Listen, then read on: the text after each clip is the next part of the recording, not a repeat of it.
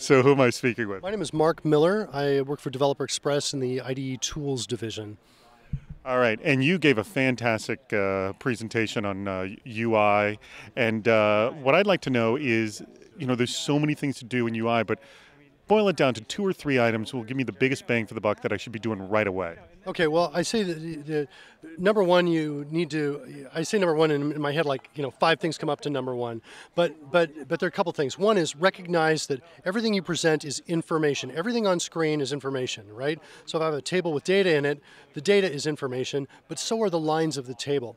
And the second thing that you need to recognize is that every bit of information has a relevance associated with it. It may be highly relevant or it may have very low relevance. For example, the lines of a table is low relevant data and the data itself is high.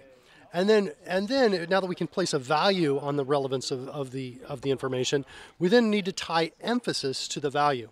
So low relevant information, the lines of the table, needs to be rendered in a low contrast, like thin lines, for example, maybe a gray on a white background, whereas the data itself needs to be rendered in high contrast, right? Maybe thicker, bolder, or black, for example, on a white background.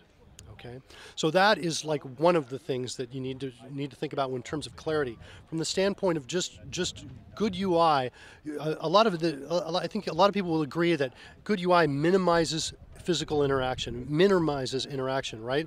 And I think it also minimizes mental interaction. So on the physical side of things, you have physical movement, right? How many keys I'm pressing, for example. I have to do Control Alt C or Control K followed by a Control C.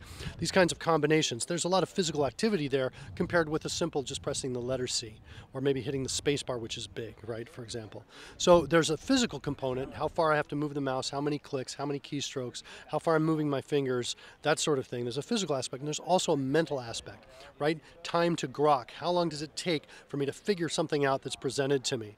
Right, filtering through noise to find signal, for another example. So I think what's good is that I guess the takeaway from the session is that UI is measurable and you can do something about it. And to do something about it, you have to first agree upon criteria. So the team says, what are we going to is valuable? Is it going to be that we're going to minimize motion, minimize brain power, that sort of thing? That's what our value is. That's what our criteria is we agree upon. Then okay, we go from there, and then we can look at the UI and we say what is going to minimize the physical aspect, what's going to minimize the mental aspect, and we can move forward using that criteria. UI is not subjective. It's completely something. It's something that can be completely measured and you can make decisions upon. All you have to do is agree upon the criteria.